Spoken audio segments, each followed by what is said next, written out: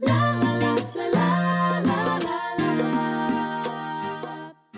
and welcome to Elizabeth's Craft Room. Well, Christmas is coming to a close, but I want to show you that the goodies that you might have in your cupboard that you bought at Christmas are not just for Christmas. I have been saying this all season because there's so much that's good in here. So I just want to go ahead and show you the sort of thing that I'm talking about.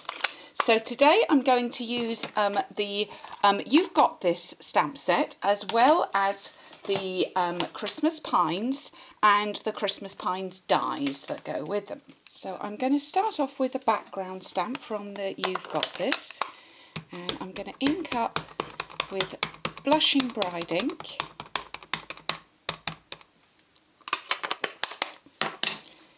And I'm going to stamp that down fairly near the top of my card layer, which is 4 3/4 by 5.5 inches. And then I'm going to stamp, this is out of the Christmas pines. It's like a little area to put our greeting in. I'll pop that down there at the bottom. The greeting we're going to use again is out of here, and I'm going to use I'm Here For You.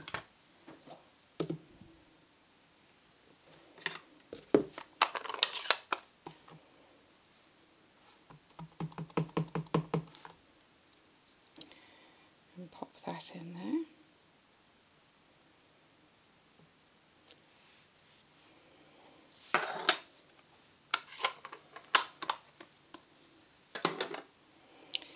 And then in order to add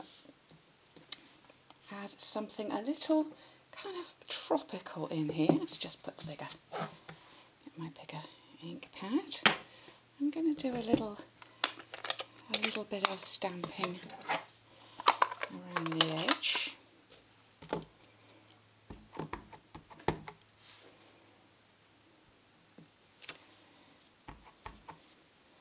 Just put some fronds in. Now, just because these at Christmas time are Christmas pine fronds doesn't mean they have to be Christmas pine fronds all year.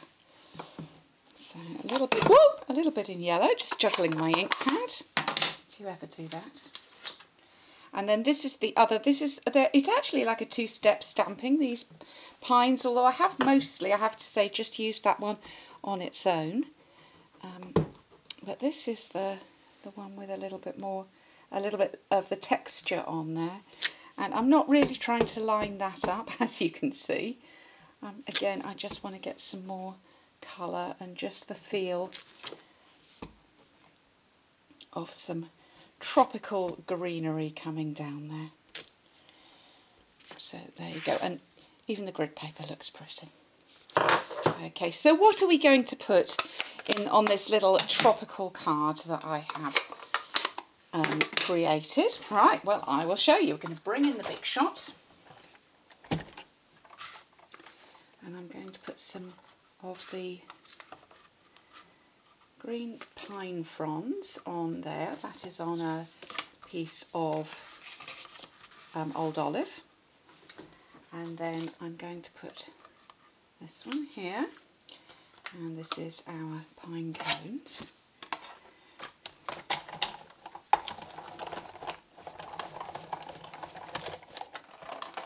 Let's get my little brush. There is a mat that goes with this, but I actually find sometimes you can just do it on your hand with with something like this, and it gets all those little, it brushes all those little bits out. It's super duper little brush. There we go. There's the pine fronds, and we'll just take those out.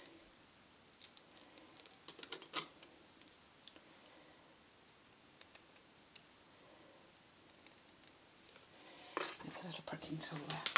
Right, okay. So let's bring all these pieces together. Here's my card. And can you guess what it is we're going to make here? Just bring in this silicone mat, and instead of a pine cone, I'm going to make a pineapple. Would you have thought of doing that? Well, I'll tell you the truth, I saw this on Pinterest. I saw an idea of somebody having done this on Pinterest, and I thought, what a great idea, what a great way to use this after Christmas. Oops, let's have that a little bit straighter.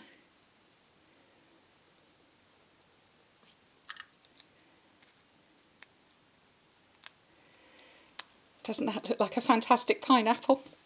So I've decided to design a card that needs a pineapple. I feel this one does.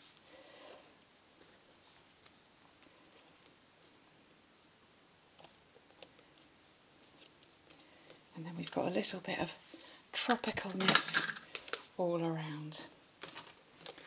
Now, which colour are we going to pick out? I think that gives it a little bit of zing.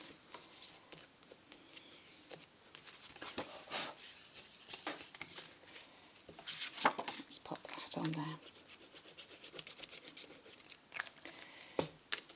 So pine cones into pineapples. And pineapples are very trendy. We're right on trend if you're doing pineapples. There you go. What do you think? You think that's a good idea? I think that's a good way to be continuing to use your beautiful cone dies after Christmas. So thanks for visiting Elizabeth's Craft Room today.